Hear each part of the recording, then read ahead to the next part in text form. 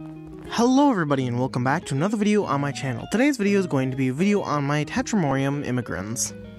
Now this is a colony that I haven't shown off in a very long time. The last time I think you guys saw them, they were only around about 40 workers, and now you can see that they are, well, definitely above 40 workers. You can see an insane amount of brood here. It's just amazing at how fast the species grows. As some of you may know, my first ant species was actually Tetramorium immigrans, back then Tetramorium species E. After going about a year without keeping them, I decided to go ahead and get another colony, which is why I ended up getting this colony from one of my good friends. Since you last saw them, they've at least doubled and probably coming in on tripling the size of their workers, or their workforce rather, and they have just expanded a lot.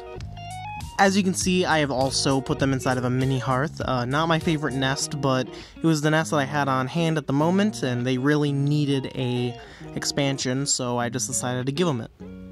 And it appears to be doing very well at holding them in. This colony has actually started to eat a ton, as you can see with all this brood. They kind of need it. So the colony has been eating at least twice or 3 times a week, with 2 mealworms per meal. Food serving? I don't know, what do you call it? Feeding, yes, that is the word, per feeding.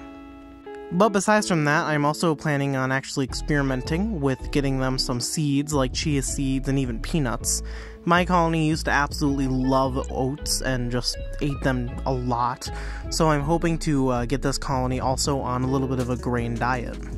And of course, this colony is very aggressive and really loves their meat. As you can see, there's just a ton of carcasses here that are just all from their past feedings, and of course some from their new. This was fed to them today, and you can see a few workers just sitting there enjoying their food. Once this colony gets a little bit bigger and starts to outgrow the mini hearth, I'm planning on giving them a Tetramorium XL. From there, I'm planning on actually keeping them inside of Tetramoriums for a while, just like the majority of my ants, honestly. One of the best nests. Please go check out arthropodantics.com. Not sponsored, but they're pretty cool.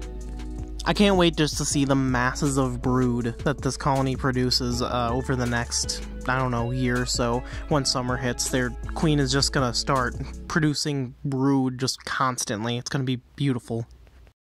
But yeah, anyways, that is it for this update video. I'm sorry for it being a little bit shorter, or, well, not really shorter, but less, action-packed.